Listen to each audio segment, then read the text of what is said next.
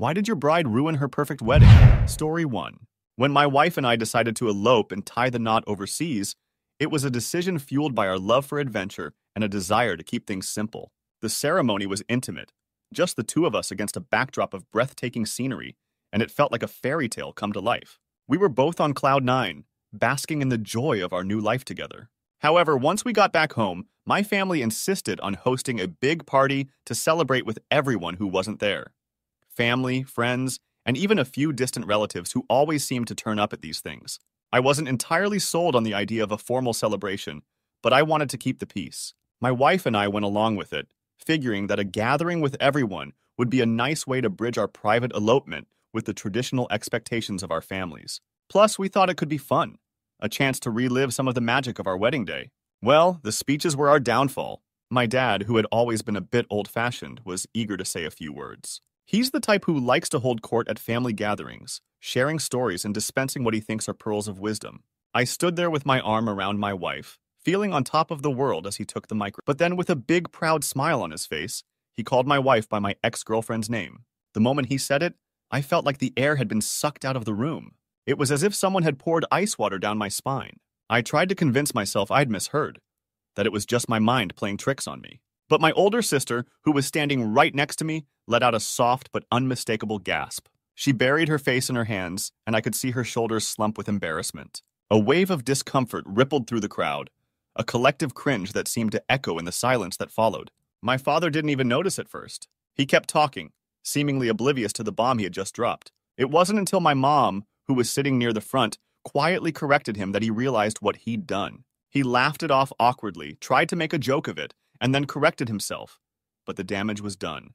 The mood in the room had shifted, and there was no recovering from it. I could see the discomfort on my wife's face. She tried to brush it off, to laugh along with everyone else, but I knew her well enough to see that it had hurt her. And it wasn't just her. It felt like the night had taken a nosedive. People tried to keep the party going, but the energy had fizzled out. Conversations became stilted, laughter felt forced, and no one really knew what to say or do to smooth things over. For the rest of the night, I was stuck in my own head, replaying the moment over and over again. My dad, bless him, apologized later, but the awkwardness had already set in like a stain that couldn't be scrubbed out. What should have been a joyful celebration turned into a series of uncomfortable interactions as people tried to navigate the tension that hung in the air. By the end of the night, I just wanted to get out of there. My wife and I thanked everyone for coming, made our excuses, and left early. As we drove home in silence, I couldn't help but feel like the perfect bubble of happiness we'd created during our elopement had been popped. It wasn't just about the name slip. It was the realization that no matter how much you try to create your own path, you can't always escape the past. Once we got home, we sat in the car for a moment, neither of us saying anything. Finally, I turned to my wife, took her hand, and told her how sorry I was for what happened. She gave me a small smile and squeezed my hand, telling me it was okay, that these things happen, but I could still see the hurt in her eyes. Story 2. A few years back, when I was living in another state, I missed out on a wedding that turned into one of those stories that you'd think only happens in movies. I didn't get the details firsthand, but from what I've been told by my family and friends, it was a night that no one who was there will ever forget. I still find myself shaking my head whenever the story comes up. So here's how it went down. The wedding itself was beautiful, everything you'd expect from a well-planned ceremony. The bride and groom were madly in love, the weather was perfect, and everyone was in high spirits as they moved from the church to the reception hall. You know how these things go, lots of laughter, music, and plenty of alcohol flowing to keep the good times rolling. Now, the best man, a longtime friend of the groom, was one of those guys who knows how to have a good time. He's the life of the party, always cracking jokes and making sure everyone is having as much fun as he is. But that night, he may have had a bit too much fun.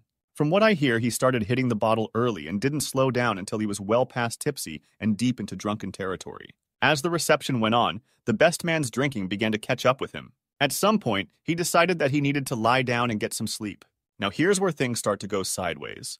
Instead of finding a quiet corner inside the reception hall, this guy thought it would be a good idea to crawl under the bride's car in the parking lot. Don't ask me what kind of logic led him there, but in his booze-soaked brain, it must have made perfect sense. Maybe he was looking for a cool, dark place away from the noise. Maybe he thought he was being clever. Who knows? Anyway, there he was, passed out under the car, dead to the world. The bride, on the other hand, wasn't much of a drinker. After a while, she decided to give one of the guests a ride to their hotel down the street. Completely unaware of the human obstacle beneath her vehicle, She got into the driver's seat, started the engine, and prepared to drive off. I think you can see where this is heading. As soon as she started moving, it became painfully obvious that something was wrong. The car jolted slightly, and that's when people started realizing what had happened. Panic ensued. Some guests screamed, others rushed to stop the car.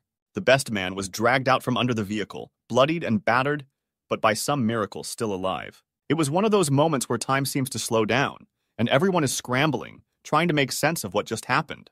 The reception, as you can imagine, came to an abrupt halt. The bride was in shock. The groom was frantic, and the guests were left standing around, stunned and unsure of what to do. Instead of dancing the night away, most of the wedding party ended up spending the night in the hospital, waiting for news on the best man's condition. The next day was supposed to be filled with post-wedding brunches and stories about the night before, but instead, it was spent in hushed conversations in hospital waiting rooms. The best man, remarkably, pulled through without any life-threatening injuries, though he was pretty banged up and had a rough recovery ahead of him. The incident left a lasting mark on the wedding. What should have been remembered as a joyful celebration turned into a cautionary tale about the dangers of mixing too much alcohol with bad decisions. For weeks, the story made the rounds among our circle of friends and family, everyone adding their own bits and pieces of information, turning it into a kind of legend. The best man became infamous for his unfortunate nap spot, and the whole thing turned into a darkly humorous anecdote that people would bring up from time to time, always with a shake of the head and a "Can you believe that actually happened?" Story 3. Before I came into the picture, my mom and dad were on the verge of what was supposed to be their big day, their wedding.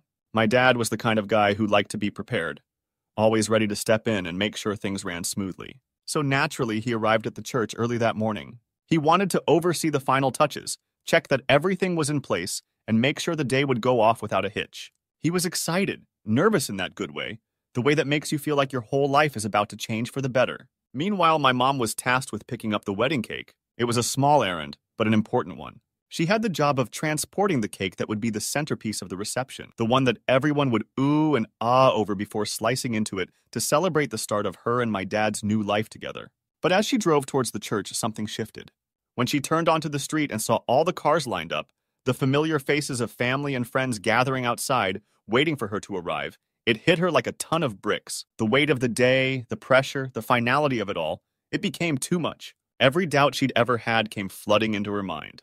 The thought of walking down that aisle, of standing in front of all those people, committing her life to someone, scared her more than she could handle. So instead of pulling into the parking lot, instead of facing the crowd that was waiting for her, she did the only thing that made sense to her in that moment. She kept driving. She drove right past the church, not slowing down, not even thinking to stop. She just kept going, headed straight back to her apartment, the wedding cake still in the back seat, untouched and pristine. At the church, my dad waited. At first, there was confusion. Where was she? Maybe she'd gotten stuck in traffic. Maybe there was a delay at the bakery. But as the minutes turned into an hour and then another, the realization began to settle in. She wasn't coming. The guests were ushered out quietly, whispers spreading through the crowd. The wedding was called off, and my dad was left standing there, the day he'd been so excited for unraveling right before his eyes. He eventually made his way back home, trying to make sense of what had happened. When he walked through the door, there was my mom, sitting at the kitchen table, the wedding cake in front of her. She'd already cut into it, was eating it with a fork, still in her regular clothes, as if the wedding was just another event she'd decided to skip. There was no dramatic confrontation, no heated argument, just the quiet, devastating reality that she couldn't go through with it. I can only imagine the silence that must have filled that kitchen. My dad, standing there in disbelief, seeing the wedding cake, a symbol of the celebration that never happened, being casually eaten as though it was just any other cake. My mom, likely too overwhelmed to say anything, already knowing that her actions had spoken louder than any words could. It was a moment that sealed their fate. The wedding that was supposed to bring them together only highlighted the cracks that had already begun to form. They didn't last long after that day. My dad, heartbroken and probably a little resentful, couldn't move past what had happened. And my mom, who had been unable to face the pressure of the wedding, couldn't find a way to make the relationship work after that. Story 4. The day had started with so much promise. The bride and groom had been eagerly anticipating their wedding day for months, meticulously planning every detail to ensure it would be a day filled with love, laughter, and cherished memories. Friends and family had gathered from far and wide to witness their union, and the air was thick with excitement and anticipation as the ceremony began. In the middle of the ceremony, as the officiant was speaking, the bride suddenly went pale, her smile fading into a look of pain and confusion. She clutched her stomach, a small gasp escaping her lips as she doubled over slightly. At first, everyone thought it might just be nerves, but within moments, it became clear that something was terribly wrong. The groom, now panicked, rushed to her side, supporting her as she swayed on her feet. In what felt like an eternity, but was probably only a few minutes, an ambulance was called, and paramedics arrived. They confirmed what everyone feared: the bride was having a miscarriage. The joyful day had taken a tragic turn, and instead of heading to the reception hall, the bride and groom were rushed to the hospital. Back at the reception, the atmosphere was surreal. The guests had all gathered at the venue, unsure of what to do or say. The room, once filled with the sounds of clinking glasses and happy chatter, was now silent, the weight of what had just happened pressing down on everyone. Yet, despite the tragedy, the families of the bride and groom insisted that the reception continue. Perhaps they thought it was what the couple would have wanted, or maybe they were simply trying to salvage something from the day. Whatever the reason, the decision was made to go ahead with the planned speeches, the first dance, and the cake cutting, without the bride and groom. As the best man took the microphone to deliver his speech, his voice was shaky, the words feeling hollow and out of place. He spoke of the couple's love, their future together, and the happiness they'd brought to each other's lives, but every sentence was tinged with the bitter knowledge of what had just occurred. The maid of honor followed, her speech equally strained, trying to maintain a semblance of normalcy in a situation that was anything but normal. The first dance was perhaps the most heart-wrenching part of the evening. The band began to play the song that the bride and groom had carefully chosen, a song that was supposed to mark the beginning of their journey together. But instead of the newlyweds taking to the dance floor, it was left empty, the music filling the room like a sad echo of what could have been. Some of the guests danced awkwardly, unsure whether to join in or simply stand by, their steps heavy with the weight of the day's events. The cake, a beautiful, multi-tiered creation, sat untouched for a long time. Eventually, someone suggested cutting it, and so they did, quietly, almost somberly, as if the act itself was an afterthought rather than a celebration. Guests lined up for slices, but few actually ate them, the sweet taste now tainted by the bitter reality of the day. As the night dragged on, the mood in the room became increasingly uncomfortable. Conversations were stilted, laughter forced, and many guests quietly slipped out, unable to bear the strange juxtaposition of a party that should have been joyous, now overshadowed by grief. The reception that was supposed to be a celebration of love had turned into a surreal gathering of people going through the motions, trying to make the best of an unimaginable situation. Story 5. First, there was my father. He'd always been a bit of a wild card, but I never expected him to bring his mistress to my wedding.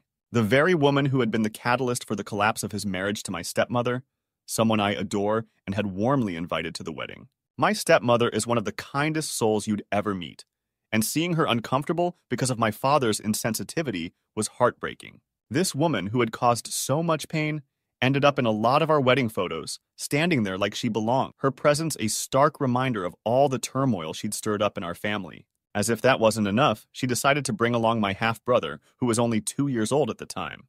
I'd made it clear that we wanted an adult-only ceremony, just something small and intimate. But there he was, babbling away during the ceremony, disrupting the quiet moments, and even trying to toddle down the aisle.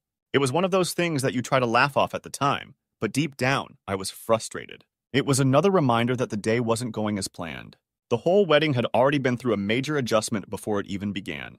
I'd been diagnosed with POTS, postural orthostatic tachycardia syndrome, not long before, and it forced us to change our plans from a beautiful outdoor ceremony at Lake Tahoe to something more manageable at my in-laws' house. It was a tough pill to swallow, but I tried to make the best of it. Still, I couldn't escape the fact that I had to sit through my own wedding ceremony, something I never imagined I'd have to do. I tried to focus on the vows, on the love I had for my spouse, but it was hard not to feel a pang of disappointment at how much had to be adjusted because of my health. Then, on the morning of the wedding, I got a call from my cousin, the one who was supposed to be our photographer. She told me she couldn't make it, just like that hours before the ceremony. I was stunned. It was like the hits kept coming, and I was starting to feel like the universe was conspiring against us. Thankfully, our hairdresser, who had seen her fair share of weddings, stepped in. She did her best to take the photos, and to her credit, they turned out really well. But still, it was a last-minute scramble that I hadn't anticipated, and it added to the stress of the day. As if all of that wasn't enough, my brother-in-law was visibly angry throughout the entire ceremony. He was a groomsman, and every time I glanced over at him, there he was, scowling at the camera or staring daggers at the floor, while everyone else had their heads bowed in prayer. He's an atheist, and he made it clear beforehand that he didn't approve of his brother's Christian beliefs. His disapproval was written all over his face, and it's there, captured in every photo, a sour note that overshadowed what should have been a joyful occasion. But the hardest blow of all came from my own mother. She didn't show up, just didn't come. I knew she'd been struggling with depression, but it still hurt more than I can put into words that she couldn't make it, not even for the short ceremony. She'd been such an important part of my life, and not having her there left a gaping hole in the day. A few months later, she took her own life. The pain of her absence on my wedding day is now intertwined with the grief of losing her for good. It's a wound that still hasn't healed, and I'm not sure it ever will. Story 6. This isn't about my wedding, but it's a story that still sits with me, even after all these years. It's one of those things that seems minor on the surface, but the way it played out left a lasting mark on me, more than I ever thought it would. So, this happened the day before my cousin's wedding. My cousin's mom, my Aunt Dee, is someone I've always looked up to. She's the kind of person who's always been there for me, loving, supportive, and usually the glue that holds our family together. But in the lead up to her son's big day, she was understandably stressed out, trying to make sure everything went off without a hitch. Weddings have a way of bringing out the best and the worst in people, and I guess this was one of those moments where the stress got the better of her. The day before the wedding, we were all at the church, decorating and getting everything ready for the rehearsal. It was a busy, chaotic day, but we were all in good spirits, excited about what was to come. Out of nowhere, my dad disappeared for a bit, and when he came back, he had this random sandwich with him. It wasn't part of any planned meal or anything. He just showed up with it, thinking I might be hungry. Now, I love my dad, but he's always been a little absent-minded, and this was one of those times when that side of him showed up. He handed me the sandwich, and I could immediately smell the tuna. The thing is, I'm allergic to tuna, pretty severely in fact. So I thanked him for thinking of me, but had to remind him that I couldn't eat it. I didn't make a big deal out of it. I just suggested that maybe one of my sisters would like it instead. My dad, being my dad, just shrugged it off with a smile and said something like, "Oh right, I forgot. No problem." And that was that, or so I thought. But then, Aunt Dee overheard the exchange, and for some reason she got really upset about it. I could see the tension in her face as she walked over and said, in a voice that was a little sharper than I'd ever heard from her, that I had ruined the wedding. I was taken aback, completely blindsided by her reaction. How could something as trivial as not eating a sandwich the day before the wedding have such an impact? It didn't make any sense to me. I tried to explain gently that I couldn't eat tuna because of my allergy, but it was like she wasn't even listening. She just kept going, saying how much effort everyone was putting into making the wedding perfect and how this little thing had thrown everything off balance. I stood there, feeling smaller with every word she said, a knot forming in my stomach. I knew she was stressed, and I wanted to be understanding. But it really hurt to be told that I'd ruined something so important, especially over something so trivial and beyond my control. The rest of the day went on, but the mood had shifted for me. I couldn't shake the feeling that I'd somehow messed up, even though logically I knew it was irrational. I kept thinking about it, trying to figure out what I could have done differently. Maybe I should have just taken the sandwich and quietly given it to someone else without saying anything. Maybe I should have been more sensitive to how on edge everyone was. But in the end, there wasn't much I could do to change what happened. The wedding itself went off without any issues, and everyone seemed to enjoy the day. But even as I watched my cousin exchange vows and celebrate with his new spouse, Aunt Dee's words echoed in the back of my mind. I didn't bring it up again. I didn't want to add any more stress or drama to the day. But the whole situation left me feeling pretty bad about myself. It's not like I think about it all the time, but whenever weddings come up in conversation, or when I see Aunt Dee, I can't help but remember that moment. Years later, it still baffles me. Why did something so insignificant trigger such a strong reaction? I've come to realize that it probably wasn't about the sandwich at all. It was more about the pressure Aunt Dee was feeling, and I just happened to be in the wrong place at the wrong time. But knowing that doesn't completely erase the sting of being told I'd ruined something so important to someone I care about. Story 7. The first hiccup came from my husband's best friend, who had been a constant in his life and was supposed to be a major part of our big day. But as luck would have it, he decided he couldn't make it to our wedding because he had to get married first, on the same day, no less. It was a shock and a bit of a letdown, but we tried to roll with it, focusing on the people who were there to celebrate with us. The real trouble started with the park, where we had planned to hold both the wedding and the reception. We had chosen this spot because of its beautiful grassy area and a stunning overlook of the city. It was supposed to be the perfect backdrop for our special day. The park management had promised us that they would open the service gate so that we could easily bring in all the party essentials, tables, chairs, the cake, and so that our handicapped guests could get to the site without any issues. They also assured us that the restrooms closest to the site would be available for our guests. But on the day of the wedding, none of that happened. The gate stayed locked, and the restrooms were closed. We were left scrambling to move everything ourselves, and my handicapped guests had to struggle to find access to the facilities. As a result, we had to move the entire wedding to a different spot in the park. The only available area with any shade was a patch of ground, wedged between a dirt ditch and a bunch of pine needles. It was a far cry from the lush grass and scenic overlook we had envisioned. Instead of a picturesque backdrop, we were stuck with an ugly, dry area that didn't exactly scream romantic wedding. As if that wasn't enough, my bouquet wasn't ready on time. I ended up waiting an extra 20 minutes, which made me late getting to the park. By the time I arrived, the heat had already done a number on my hair and makeup, leaving me looking less like a bride and more like someone who had just run a marathon. To top it off, my husband-to-be, who had arrived on time, was all set and ready to go a full half hour before the ceremony was supposed to start, and I wasn't even dressed yet. The whole timeline was thrown off, and we started the day feeling rushed and disheveled. Then there were the centerpieces. I had envisioned these beautiful floating rose bowls, simple yet elegant. But when I saw them, they were just glass bowls filled with rocks. No water, no roses floating on top. Somehow, in the chaos of the day, nobody had bothered to fill them. So instead of the centerpiece I'd imagined, we had bowls of rocks sitting on the tables, which felt like a perfect metaphor for how the day was going. And then there was the cake. Somehow, in the midst of everything, pine needles had found their way into it. I still don't know how that happened, but there they were. Little green intruders in what was supposed to be a beautiful white wedding cake. It was one of those moments where you just have to laugh because if you don't, you'll cry. Adding to the chaos was a man from a nearby adult day center who somehow ended up at our wedding. He wasn't part of the guest list, but there he was, wandering around, helping himself to soda cans, and nearly walking off with my wedding shoes. It was one more bizarre twist in a day that was already full of them. Because we had to move the wedding location, we ended up in a spot without any overhead lights, which meant that by the time it got dark, we couldn't do the bouquet toss or the champagne toast. What should have been fun, memorable moments were instead lost in the shuffle. My sister, who was supposed to start my wedding march music, didn't hit play until I was already 3/4 of the way down the aisle. So instead of a grand entrance, I ended up with a hurried walk to the altar, half in silence. And then, my husband, who wasn't familiar with the area, got frustrated when he realized the bathrooms were closed. He left the park to find another restroom, and when he finally returned 2 hours later, most of the guests had already left. He missed out on saying goodbye to everyone, which really upset him and put a damper on what was left of the evening. To top it all off, I still haven't gotten my deposit back for the park or the tables and chairs we rented. It's been 3 weeks, and I'm still chasing after that money, which feels like the final insult after everything that went wrong. Story 8. I wasn't the one getting married, but I ended up with a front row seat to one of the most chaotic weddings I've ever witnessed. The whole event was like watching a train wreck in slow motion. You couldn't look away, even though you knew it was all going horribly wrong. To this day, it's a story I'll never forget, though it's one that no one dares to bring up around the couple anymore. First off, the cake.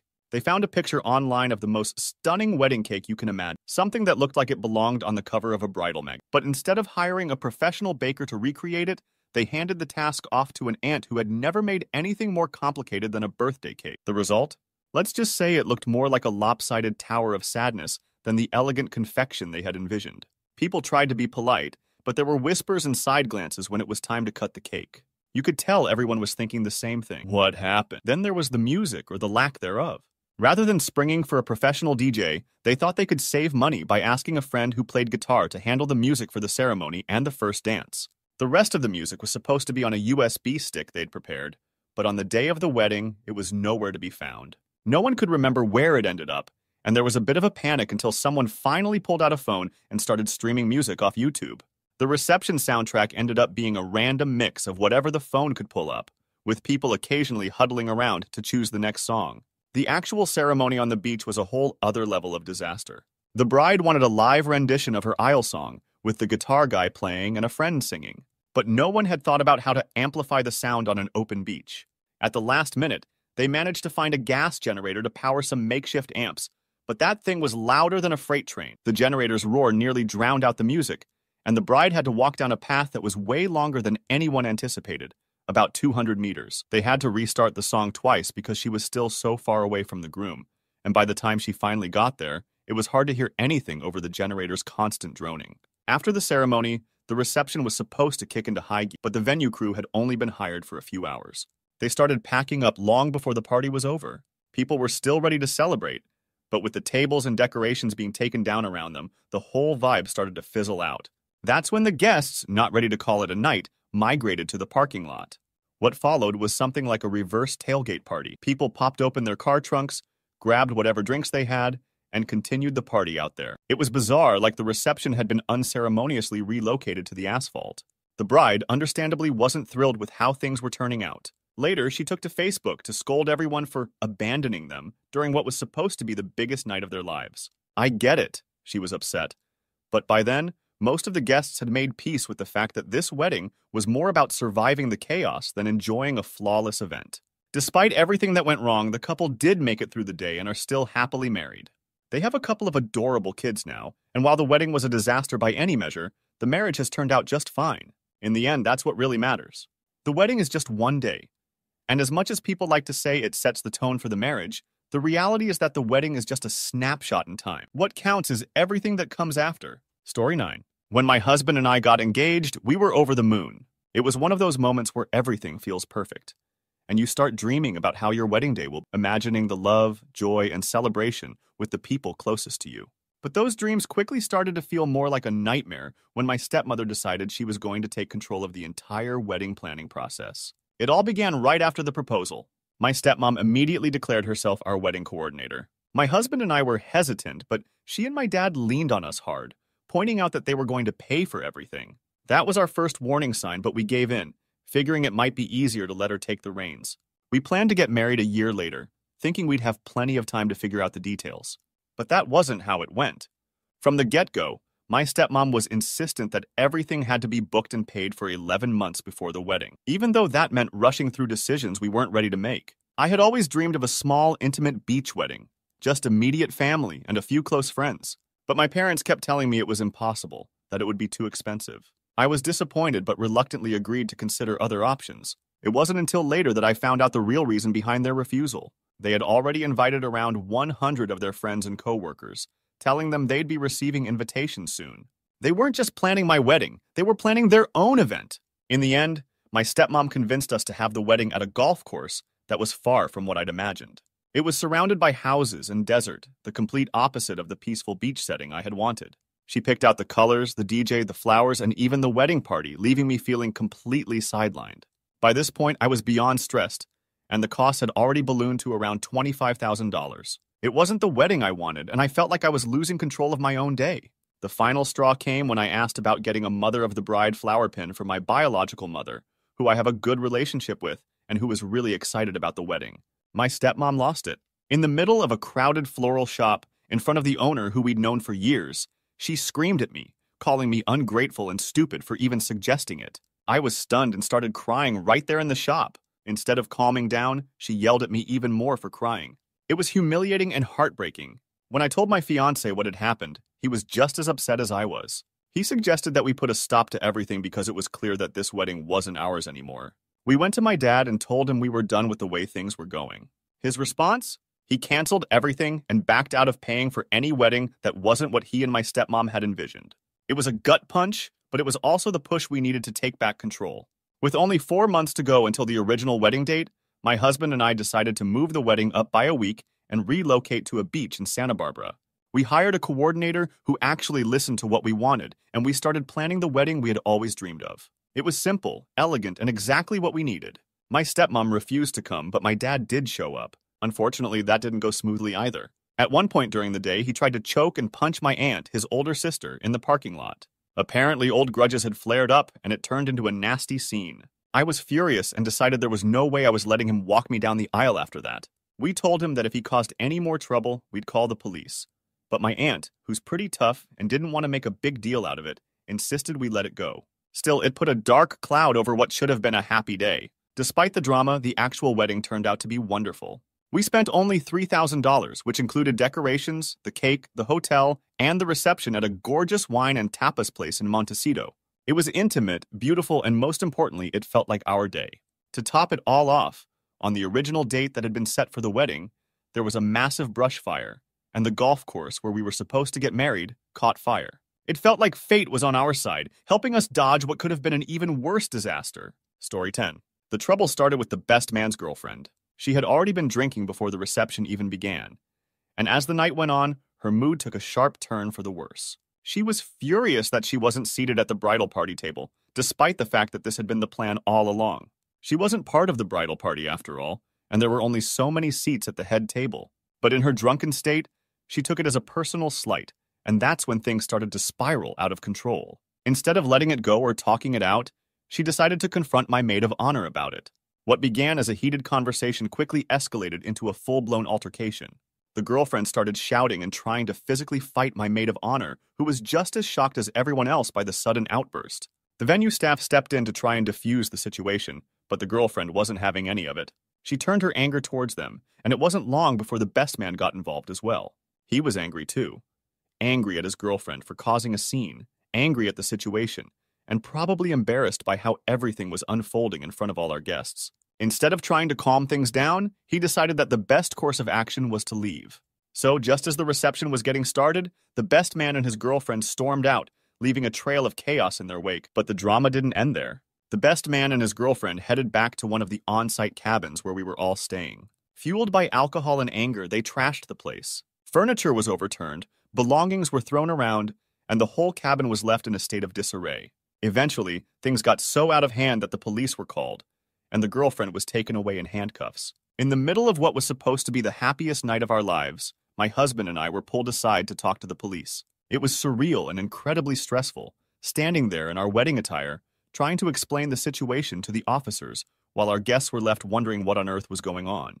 We did our best to put on brave faces and not let it ruin the night, but the damage was already done.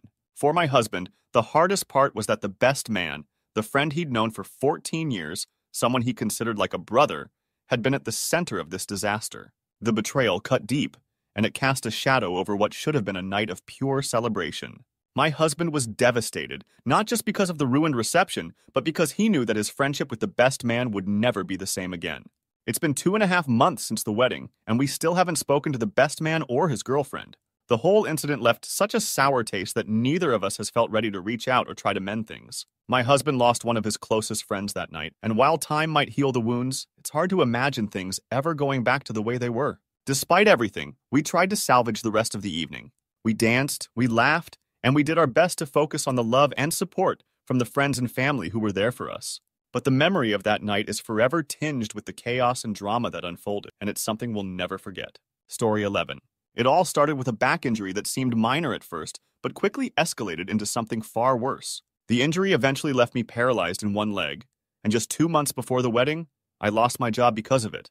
That was the first major blow, but it was far from the last. My fiancée, stressed and exhausted, went to her final dress fitting, only to throw up on her wedding dress. We spent a fortune getting it cleaned, but there was still a faint mark, a lingering reminder of how things were starting to unravel. I had surgery to correct my back issue about 1.5 months before the wedding, and for a brief moment, it seemed like everything would be okay. I was able to walk again, unaided, and I started to think that maybe our luck was turning around. But then, about 2 weeks before the wedding, my back pain came roaring back. It got so bad that I couldn't move without experiencing terrible spasms. The pain was unbearable, and I ended up in the hospital, hooked to a morphine drip, pumped full of diazepam, and waiting for the agony to subside. My spine was crooked, and every step felt like torture. A week before the wedding, I was discharged from the hospital, barely able to walk, and with nothing but a pair of crutches to help me move. We had to drive 1,200 miles to the wedding location, and I was determined to stand up at my wedding, even if it meant being heavily the whole time. I was on a cocktail of painkillers, hydrocodone, Valium, you name it, just to keep the pain at bay, but the side effects were brutal. During our 2-day road trip, I learned the hard way that withdrawing from morphine can lead to some nasty side effects. Diarrhea hit me hard, and I found myself in a desperate situation on a remote highway. By the time we found a restroom, it was an emergency. I couldn't bend over well because of my back, and the effort to hold everything in only made things worse. The mess I made in that restroom was horrific. Something out of a nightmare. I, a grown man, cried. But through it all, my fiancée stayed strong, cleaned up, and helped me finish. That was the moment I knew just how much she truly loved me. When we finally arrived at our destination, it was a week before the wedding. I managed to get my hands on a walker, and I began practicing standing and walking despite the immense pain. I was up to my eyeballs on painkillers, trying to stay awake with energy drinks, but I slept a lot too, exhausted from the constant battle with my body. We still had to get our marriage license, which meant appearing in person at the courthouse. The parking was far from the entrance, and by the time we got there, I was so worn out that the clerk almost didn't issue the license, unsure if I was even capable of consenting. The day before the wedding, we checked into our suite. It was supposed to be a time of final preparations and relaxation, but while my fiancée was off with her bridesmaids, I was left alone in the room. I tried to get comfortable on the couch, but I didn't have the strength to stop myself from falling over. I ended up in agony, screaming for help, alone in the hotel room. It felt like hours before one of my fiancé's friends heard me and got the front desk to let them in. My aunt and uncle sat with me until more people arrived, and eventually my best man took over, allowing my fiancée to focus on getting ready for the wedding. Then came the ceremony. We didn't know at the time that my fiancé's sister was an addict, but it quickly became clear when she showed up high on opiates. She talked through the entire ceremony, and you can hear her on the video, embarrassing herself in the family. The venue was another disaster. The parking lot was full of boats that were supposed to be cleared out, but weren't, so we had to hire a valet at the last minute. The photographer we'd chosen specifically for his style couldn't make it, and the replacement was nothing like what we wanted. There was no discount, of course. The cake, which had been beautiful, was left outside in the sun and started to melt. But I pushed through it all. I walked down the aisle unaided, stood as straight as I could, and did my best to focus on what really mattered, marrying the love of my life. I made it through the pictures, the cake cutting, and even managed a slow dance, but it exhausted me. I spent our honeymoon in a wheelchair, paying the price for my determination. When we finally returned home, I was starting to regain some strength, but the pain was still a constant companion. I had lined up a job, so things were looking up, or so I thought. But then we discovered that we'd been robbed while we were away. And to top it all off, it took 6 months and a complaint to the Better Business Bureau to finally get our wedding video. Story 12. This story isn't mine, but it's one that will always stick with me because of how tragically it unfolded. It happened at my sister-in-law's wedding, a day that was supposed to be filled with joy, laughter, and celebration, but instead turned into something out of a nightmare. It was, without a doubt, one of the worst experiences I've ever been a part of, and the memory of it still sends a chill down my spine whenever I think about it. The wedding had been beautiful. Everything went off without a hitch, from the ceremony to the initial part of the reception. My wife's sister and her new husband were over the moon, surrounded by family and friends who had come together to celebrate their love. The atmosphere was electric with happiness, and you could see the smiles on everyone's faces as they settled in for the toasts and speeches. Then, during the best man's toast, something unimaginable happened. The groom's mother, who had been sitting at the head table, suddenly slumped over. At first, there was confusion. Some people thought she might have fainted or simply felt unwell from the excitement of the day. But when it became clear that something was seriously wrong, the mood in the room shifted instantly from festive to frantic. Panic erupted as people rushed to her side, trying to figure out what was happening. The best man, who had been in the middle of his speech, stopped mid-sentence, his face going pale as he dropped the microphone. Someone called 911, and the room, once filled with laughter and applause, was now heavy with fear and worry. It felt like an eternity before the paramedics arrived, but in reality it was probably only a few minutes. They worked on her right there in the reception hall, but there was nothing they could do. She had suffered a brain aneurysm, a sudden, catastrophic event that took her life in an instant. One moment she had been smiling, celebrating her son's wedding, and the next she was gone. The entire room was in shock. People were crying, some in disbelief, others just sitting there, unable to process what had just happened. The bride and groom were devastated, their joy shattered in the blink of an eye. It was supposed to be the happiest day of their lives, but it had turned into a scene of unimaginable grief. After the paramedics left, taking the groom's mother with them, there was this eerie silence in the room. Nobody knew what to do or say. The reception was supposed to go on, but how could it, after what had just happened? The family decided to serve the food that had already been prepared for those who wanted to stay and eat, but the celebration was over. Most of the guests quietly left, offering their condolences to the bride and groom as they made their way out. The reception that had been planned with so much care and excitement ended before it really began. There were no more toasts, no dancing, no cutting of the cake. The joy that had filled the room just an hour earlier was gone, replaced by a deep, aching sorrow. The couple never got to have a proper wedding reception, and it's something that has haunted them ever since. Story 13. Sometimes the best stories come from the most unexpected turns in life, and my wedding day is definitely one of those tales. Looking back, it's hard not to laugh at the sequence of events that led to our impromptu elopement, a day that was anything but traditional, but perfect in its own way. It all started just a few days before what was supposed to be our wedding. I found myself in the hospital, facing an emergency surgery. The timing couldn't have been worse. But life has a funny way of throwing curveballs when you least expect them. 3 days before the big day, I was lying in a hospital bed, hooked up to IVs, and trying to wrap my head around the fact that our carefully laid plans were rapidly unraveling. The surgery went well, thankfully, but I was in no shape for a formal wedding. As I lay there recovering, my fiancé and I started talking about what really mattered to us. The more we talked, the more we realized that the wedding itself, the big event with all the bells and whistles, wasn't what we cared about most. What mattered was the commitment we were making to each other, and we didn't need a fancy ceremony to do that. So, on a whim, we decided to elope. We didn't need a dress, a tux, or a perfectly decorated venue. We just needed each other and a place where we could say our vows. After a quick discussion, we agreed to head to a bar that held some special memories for us, where we'd had our first date, where we'd spent countless nights talking about our future. A few days after I was discharged from the hospital, we walked into that bar, both of us wearing jeans and grinning like a couple of kids about to pull off the best prank ever. We found a quiet corner, exchanged our vows, and just like that, we were married. It was simple, it was spontaneous, and it was perfect. No stress, no fuss. Just the two of us, exactly how we wanted it. Of course, there was one small hitch.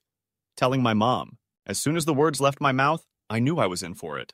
She was, and still is, livid about the whole thing. In her mind, weddings are meant to be grand affairs, with family and friends gathered to celebrate.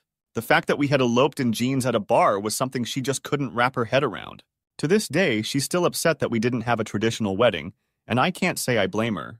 I probably could have broken the news a bit more gently, maybe found a better way to explain why we did what we did. But despite her anger, I have no regrets. Our wedding may not have been what anyone expected, but it was exactly what we needed. It was real, it was us, and it's a story we'll be telling for the rest of our lives. It's funny how the things that seem like obstacles at the time, like being hospitalized days before your wedding, can end up leading to the best stories. We didn't have a big ceremony, we didn't have a reception, but we had each other, and that's all we really needed.